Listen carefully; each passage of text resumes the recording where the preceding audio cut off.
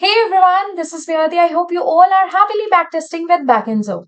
So in this video, I'm going to talk about how you can set up a combined stop loss onto your portfolio on the basis of the Greek. More specifically, I'll be talking about the Delta Greek here. Okay. So as you can see that it's a short strangle portfolio and I wish to set up a combined stop loss on the basis of the Greek. So how can I achieve that? Just click onto the stop loss setting and herein under the stop loss type, you will have to select the delta type as your stop loss. The moment you click it here, this will come in front of you, that is delta value. If delta goes below, delta goes above. Herein you can set the stop loss range. You can define the stop loss range for your portfolio, that is short strangle portfolio, right? So let us understand this in a better manner. I'll take you to the Excel sheet. So short strangle individual leg 1, let's say it is trading at a delta value of 0.48 and the leg 2 is trading at a delta value of minus 0.52. So this adds up to 1, right? Now let's suppose that leg 1 is now trading at 0.52 and leg 2 is trading at 0.42, right? So as you can see that there's a delta imbalance of 0.10, right? So 0.10 is the delta imbalance. And if you think that I gave command to the Backinzo that if the delta imbalance of 0.10 if you see, then just square it off, okay? And on square off, you can also give command of none, re-execute, square of other port, execute at the port, re-execute at entry price, okay? So this is how it is. Now I'll take you to the Backinzo interface. So as you can see that this is the range for the stop loss condition of the portfolio. Herein you can define the range like I'll enter here as minus 0.10, okay? So minus 0.10. And herein, if delta goes above, then here I'll enter as 0.10, okay? So if you need, you can specify only one side of the value and can safely ignore the second value. For example, a stop loss will be hit when delta goes, let's say, above 0.10 and you can leave the delta goes below empty, okay? If you want, you can leave that alone, okay? And you can just safely ignore the second value and just enter the first side of the value or vice versa, okay? Now please note that do not enter values in the percentage, okay? You can use this to create delta neutral strategies also. So this is how you can set the stop loss condition onto your portfolio, that is short strangle portfolio, right?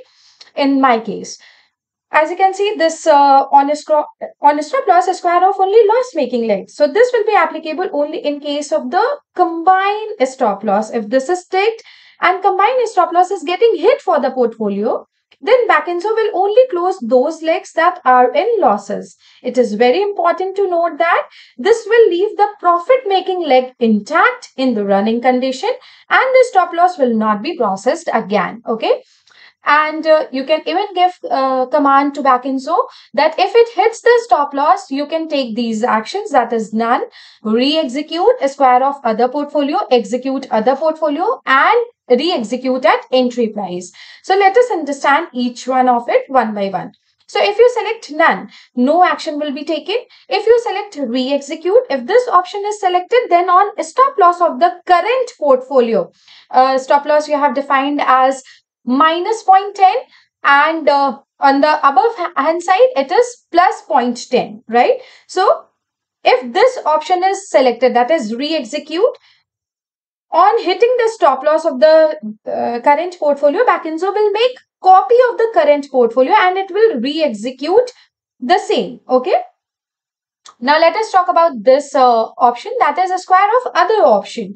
So if you click here, you will find this tab here. On a stop loss of this portfolio, that is this one, you can square off any other executing port, okay? As well as on selection of this option, you need to enter the name of the port name, whichever you want to square off, okay? Any other executing port, if you want to square it off on hitting the stop loss of this portfolio, that is short strangle, okay?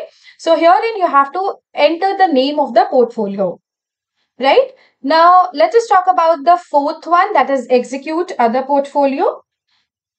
On a stop loss of this, if it gets hit, you can execute any existing portfolio as well. It is very important to note that the other port should be in the disabled. Okay, it should be in the disabled mode. You just need to enter the name of the port here. Okay, and this is the fifth option, that is re-execute at the entry price. So if you want your re-execution to happen at your original entry price, then just click on it. Okay, so as of now, I am choosing none for this case, and I'll save this portfolio with the name Delta. Okay, Delta. Okay, I'll save this portfolio. I'll enable it, recalibrate it. I'll run it over simulator. I'll choose 6th December as my date of simulation. Just click on the strict timing and run it.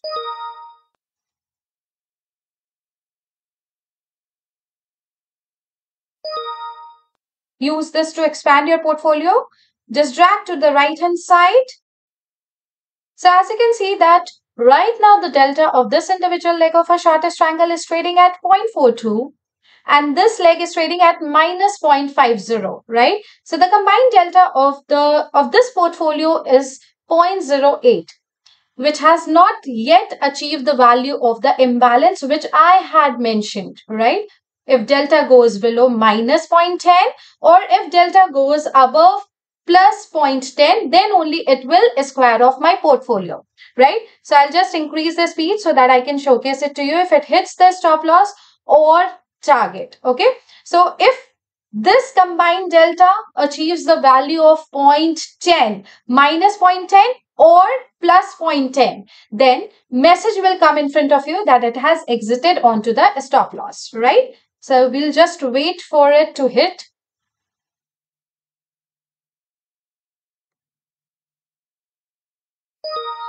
Yes, here you go. It has exited onto the stop loss. And under the grid logs, you can find that combined minus 0.10 because I had given the two conditions of the loss. Minus 0.10 and plus 0.10, right? So it has exited onto the minus 0.10 for the delta on the value, minus 0.10, PNL minus 87 per lot, right? So this is how it works. Now, in the second case, I'll quickly showcase it to you how you can re-execute it, how you can give command to the Backinzo of re-execution if it hits the stop loss, okay?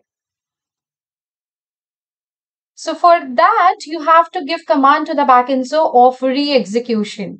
So while making the portfolio, you can just click on the add portfolio and here and just mention the value if delta goes below whatever value you want to give, right?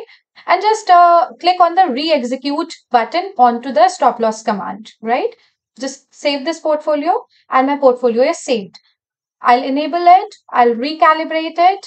I'll run on the same date, that is 6th December. I'll click on the play button. Use this to expand it. Okay. Now, if the delta imbalance happens, right now the combined delta value of this portfolio is 0.03. If it achieves the level of minus 0.10 or plus 0.10, then it will square off that portfolio and then it will re-execute. It will make copy of the current portfolio and it will execute the same. Okay. It will keep on executing, re-executing. Okay. I'll increase the speed.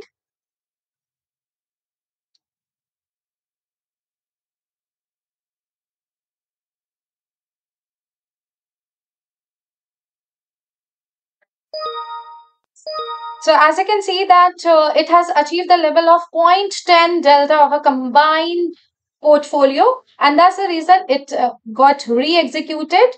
See, one copy, two copy and in fact the third copy has already been formed.